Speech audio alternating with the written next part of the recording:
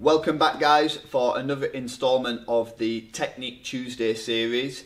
Obviously with what's going on in the world at the moment, the coronavirus, a lot of people will be exercising at home and they're going to be practicing more at home. So we already have a catalogue of these videos, so if you make sure you subscribe to our channel, go back and look at the Technique Tuesday playlist, you'll see that there's lots of content already there so you can practice in your living room or wherever you want to practice, okay?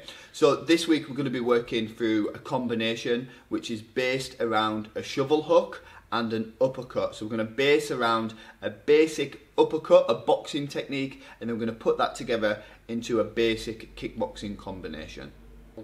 Okay, so the technique is the shovel hook and the uppercut. So I want to show you both of those in the air first and then we'll start hitting the pads. So basic boxing stance, both feet facing forward, guard nice and tight.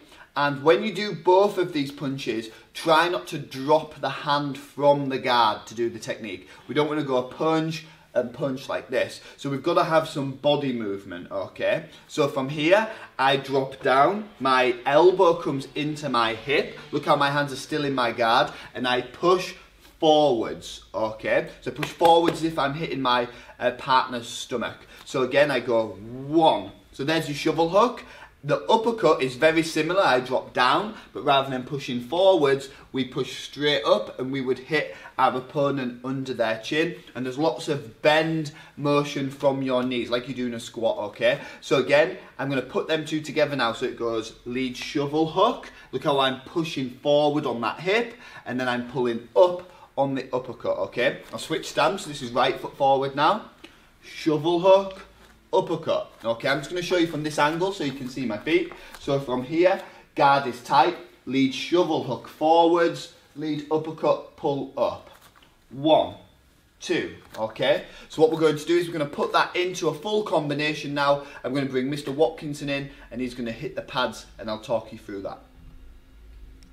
Okay guys, so we've got a 4-shot combination now, using the lead shovel hook and the lead uppercut that we worked in the air a second ago. I brought Mr. Watkinson in who's going to hit the pads. I'm going to talk you through that basic kickboxing combination.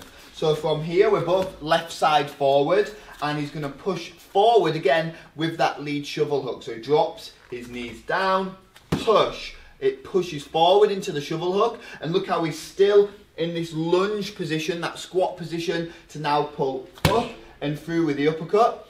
I just want to show you those two punches again. Look how when he pulled up on the uppercut, he also pulled back a little bit. And that's because he knows he's doing a cross punch next. So he goes shovel hook, up and back. So now he's got further to twist with the cross. And then the lead leg lifts, nice high knee, and push with a lead front kick. We did front kick a couple of weeks ago as well, so make sure you go back and look at that if you need to learn that technique a bit more. So again, it goes lead shovel hook, the uppercut, cross, front kick. I'm just going to swap places with Sam here so we can show you again.